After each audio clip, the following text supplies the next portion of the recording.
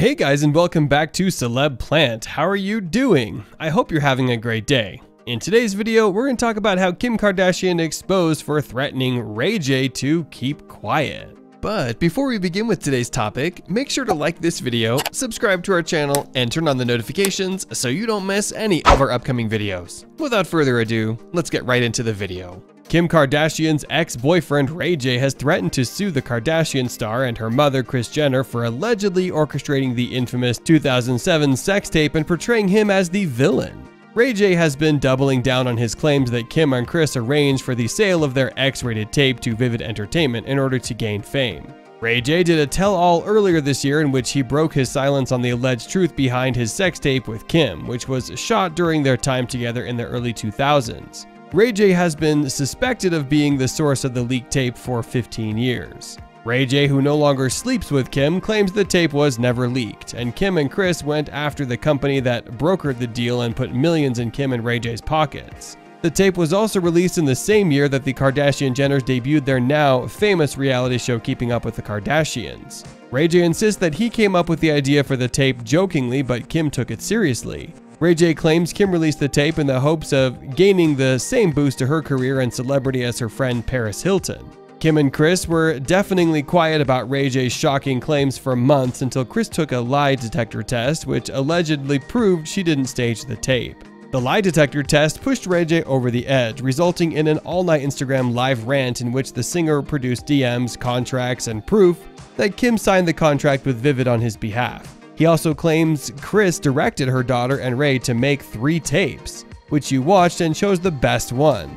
Ray J exclaimed in his lengthy caption, "You've the wrong black man, Kris Jenner and Kim Kardashian." He went on to accuse Kim and Kris of inhumane and foul behind-the-scenes antics that he now feels are racist, after blasting the polygraph examiner who conducted the lie detector test on Kris. Ray J threatened legal action against Kim and Kris. He wrote, "Everybody is getting sued because of defamation."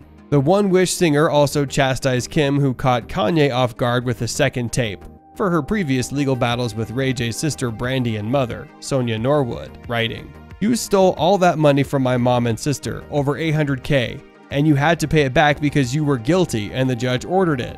He also claimed that Kim never sued Steve Hirsch for $5 million because we all made that up together.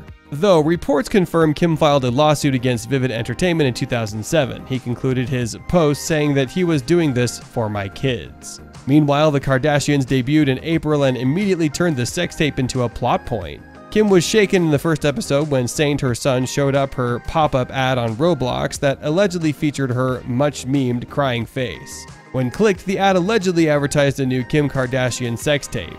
Kim contacted her lawyers after seeing the advertisement, telling them, "I am 99.9% sure that no other tape exists." In episode 2, Kim tells Khloe, Kourtney, and Kris that someone is threatening to release more footage, saying Ray J's manager is claiming he has a sex tape of us in Santa Barbara. While on the other phone with her lawyer, sitting in a closet full of Skims as she packs to head to New York for SNL, Kim proudly declares, "I have all the time, all the money, and all the resources to burn this effing thing to the ground." Weeks later, he returned to Instagram with a 44-minute video post to go through his DMs with Kim, even revealing that Kim had not blocked him. In the video, he goes over the alleged Vivid Entertainment contract once again and discusses potential lawsuits against the Kardashians. He eventually called it a night, saying, "I got a lot more to show, but I'm gonna leave that for the minute." Ray J ended with a message for the Kardashians saying that he had more documents to release. He then said, "This ain't over." That's it for today. If you guys enjoyed the video, make sure to hit the like button. Don't forget to subscribe and turn on that notification bell so you never miss out on any future content we'll produce for you guys. We're signing off now, but we'll be sure to catch you all in the next one.